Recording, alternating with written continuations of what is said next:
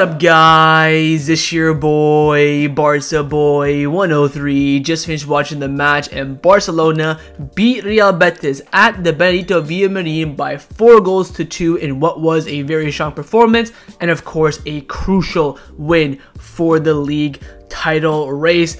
Absolute scenes at this game as well, very up and down, but majority up for Barcelona. The lineup for this match is on the screen right now. It was Inaki Pena in goal, a back four of Koundé, Araujo, Cubarsí, and Balde, midfield three of De Jong, Gundogan, and Pedri, and a front three of Lamine Yamal, Lewandowski, and Ferran Torres. A very strong lineup selection from Xavi, and this has by far, without a shadow of a doubt, been our best performance in a game since we beat Atletico Madrid 1-0 beginning of December. I believe we're now almost at the end of January. This was a very good performance. Not perfect, not Xavi ball, not champagne football, but a dominant performance where we saw Barcelona control the tempo of the game, cruise to the defense, to the attack, and you felt comfortable in this game. Never was I nervous, well, I was nervous in the second half, but I'm talking about that first half performance where it was so calm and composed from Barcelona. Yes, Betis had one chance earlier on with Luis Enrique, but after that, cruise control from Barcelona. And again, this is what we want to see week in, week out, going to these difficult stadiums and controlling the game, doing the tempo based on how we want to display it. I thought every single player but one, we'll talk about that, was brilliant today. I don't think anyone put in a poor performance, and I want to see more of this. We got to talk about the goals. The first one, absolutely sublime build-up between Gundogan and Pedri, slipped it to the Ferran Torres, who tapped it into the open net. Second goal right after halftime as well. Lamine Yamal down the byline. I think he went for a cross, but it ended up hitting the post. Joseph Ferran scored it. The third goal was just magical. The link up between Gundogan, Joao Felix, Ferran, the touch from Ferran as well, brilliant. The outside the foot finish from Joao Felix, world class. Kissed the badge as well afterwards, so we'll leave that out there. And the fourth goal, of course, Ferran for the hat-trick through ball, I believe it was by Lamine Yamal. 1v1. When he was 1v1, I knew for a fact that he's gonna chip it. If he chips it, he either scores it or he misses it. But usually when players are on a hat-trick full of confidence, they go for the chip in the 1v1 for the hat-trick. Ferran does so, points to the away end as well on every single one of his goals, and of course secures the 3 points.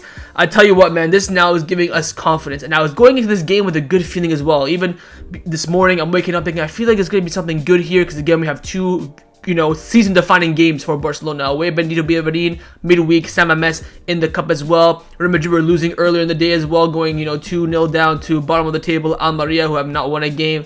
Corruption there happened. They end up getting the win. It is what it is, as we expected, so I'm not too surprised. But you had this, I personally, I don't know about you guys, had this good feeling today, and I think it came true. I'm now not super confident for midweek, but I have more optimism going into that game following this performance. Now, in regards to the individual players that we have to talk about, we have to go through it. Firstly, in goal, Inaki Pena, without a shadow of a doubt, the worst player on the whole pitch. I've been telling you guys this since the Antwerp game, and Inaki Pena is on fraud watch. Makes one good save against the Pies free kick in that other game. Oh, better than Ter Statue. Get Ter Statue out. Blah, blah, blah. Inaki Pena is the future. Shite! He's absolutely woeful, not only in goal, but in distribution, in commanding of the box, communication, and most importantly, in the air. Oh my god, cannot catch a ball to save his life. Both! Not the first, not the second goal for Betis, both Betis goals all on Inaki Pena. Dreadful today. If you look at the second goal, where again, questionable offside, Borja Iglesias gets involved, blah, blah, blah, it was given, whatever. If you watch, because they showed that replay a lot, just watch Inaki Pena. He kind of comes out, stutters a bit, then commits when Isco has a ball and then lobs him over. Woeful. If we drop points in this game, it would all have been on Inaki Pena. 100%. Get Ter Stegen back as soon as possible, and I would even maybe look at some offers for Inaki Pena this summer, because he's now been given a 3-month span of a big opportunity of his lifetime to be, cement himself as someone's, successor to Ter Stegen. Failed every single test. Yeah, he made a good save against Osasuna or Madrid, whatever, but the way he commands the ball, because again, with the Barcelona goalkeeper, usually, it's been, different recently, but usually, you're going to have a quiet game, in the sense there's going to be rare moments where you have to be on alert. He's failed every single test in Inaki Pena, in my opinion. Shocking. Koundé, right back, thought he had a brilliant game defensively going forward as well, making good runs, had some superb tackles as well. I think Araujo, you know, he got the buzz cut, took out the blonde hair, shaved the beard. He looked alright in this game, to be fair. A lot of hoof balls from him, and his passing wasn't, again, the best, but defensive-wise, thought he was good. Pau Kubrasi. This man is 16 years old. To be fair, he is turning 17 tomorrow. 16 years old. Barcelona full starting debut at the Benito Villamarín. What a performance. Hopefully he went off with just some cramp. I don't think it was a serious injury because he kind of signaled to the bench to come off. He didn't come off for like another 10-15 minutes. Hopefully it's nothing too serious with his injury, but my God, I tell you what, which goal was it? I think it was the second goal, the Ferran Torres goal, the one at the start of the second half. That cut pass that Kubrasi did between 3 Betis players to find Frankie de Jong in that space. Brilliant. We have a talent on our hand. Inigo Martinez, when he comes back, have him for another year, bid him and promote Kubrasi. Absolutely sublime performance from him. Balde, to be fair to him, I thought he had an alright game. I think, again, going forward, he doesn't give me any confidence whatsoever, especially with his crossing, but I think his recovery runs today, defending, I thought he put in a good shift, to be fair to him, but again, poor guy is occupying that whole entire left flank on his own because Ferran Torres is too busy cutting inside, you know, hugging Lewandowski in the middle of the pitch, although he did go wide second half as well, but I think Balde overall had a good game. Gundogan, thought he played well. Frankie de Jong, I'm seeing people on Twitter saying that Barcelona should sell him. Are you high? Oh, brilliant today. Again, he got a yellow card because he was complaining about the Pedri foul for the first goal, which, by the way, was a foul 100%. I don't know how that wasn't given. But my God, his recovery tackle today, brilliant. Runs in behind, superb. Crosses into the box, defending. Had to drop the center back. I thought he was absolutely brilliant. Pedri, I thought he had a good game as well, similar on the ones of like Ilkay Gundogan, kind of performed at the level that I expected them. Same with Frankie as well, but Frankie just does these extra, you know, magical moments here and there where you're thinking, Madre mia, absolutely brilliant player. Of course, Pedri did get assist as well, credit to him. Let's start with Lewandowski first. Lewandowski, I think, had a quiet game. Again, I think the main issue with Lewandowski at the moment is his decision-making, especially in the final third when it comes down to just himself. I remember the chance in the first half where he was through on goal, even though he's offside. He stuttered, shot it twice, and then shot it.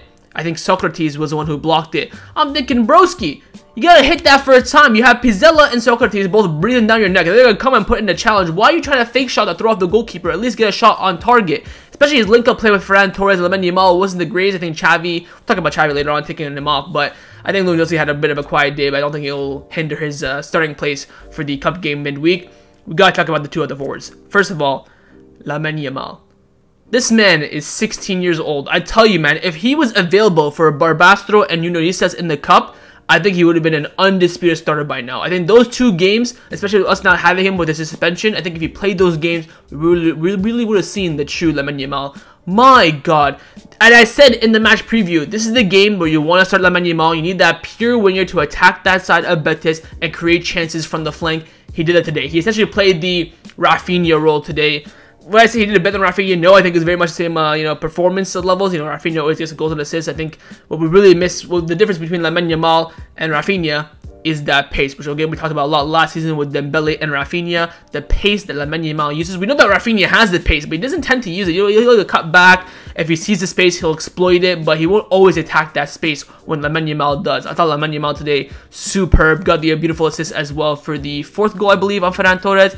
Finally, for Ferran Torres, look, I think he had a good game. Missed a few chances, to be fair. I'm not hindering him. Probably a 9, 10 out of 10 performance from him with the hat-trick and the assist. Missed a few chances, but I thought he was brilliant, especially on the Joao Felix goal. I think he was integral in the link-up play to create that chance as well. The touchdown to Gundogan, then of course he gave, I think, the actual assist to Felix as well. I think Ferran Torres had a sublime performance, and now I think he's really cementing himself as a starter again. If you look at the goals, the first 2 were both the tap-ins. I understand that you have to be there, the right place, right time. I still am not a fan of Ferran Torres playing so much beside Lewandowski. He's not playing as that wide forward where he's, you know, getting these goals from that we've seen that he's scored. But I don't really like him, you know, cutting inside too much. I think that's maybe just tactical from my point of view. And finally, the manager, Xavi. Look, Xavi, for me, full flowers to him. Picked the correct team, and we have to talk about his in-game management substitutions. His substitutions were absolutely sublime. Pinpoint perfection. I think even with Kubrasi coming off injury, you're thinking, oh, Roberto's going to come in, shift Koundé inside. No, he dropped Frankie back and brought in Joao Felix as well to have more of an attacking dynamic. I think Xavi is really now hopefully putting the pressure on these players to perform. I think he had a great performance today, Xavi, from the lineup selection to, again, we played our best football in 2 months in that first half. It was just that the 55th minute to the 75th minute where Betis were all over us. I think that was more so momentum shift and the crowd getting on top of us as well. You can't really blame that on Xavi. I think the players have to take a lot of credit for that as well. But again, like I already mentioned, both goals 100% on Inaki Pena. But Xavi today, for me, full credit to him as well. I think without his, decision making and his ballsiness as well, taking off Lewandowski at the hour mark. Never done that before, but you know what? Now Victor Roque is somewhat getting fit physically to, play in Europe and La Liga. He's giving him the minutes that I think that Victor Roque deserves as well. Listen, he's making the moves, bringing on from in for Pedri as well. I thought that was quite ballsy, to say the least. And of course, starting Kobrasi, 16-year-old, after, a decent 45 minutes against Unionistas, 3rd division team, starts him at the Benito Villamarín. Like, we're talking top 5, biggest stadiums in Spain and difficult away games. Starting. Credit to Xavi today. I thought he had a brilliant performance from a managerial point of view and, of course, secured Barcelona 3 massive points. But now all focus shifting to the Cup midweek. San Mamés, they have some injury problems. They just came off losing their winning streak as well against Valencia. And probably our best chance of winning a trophy this season. We have to go full force into that game, and hopefully we can get a result. Let me know your thoughts down in the comments below on the performance today, on the result, your thoughts on Xavi's team selection, his substitutions, individual performances. Do you agree with me that Inaki Pena was at fault for both goals? Leave me all your thoughts down below, and of course, make sure you guys subscribe down below as well if you haven't already, and I will see you guys next time on the channel. Take care, and Forza Barca.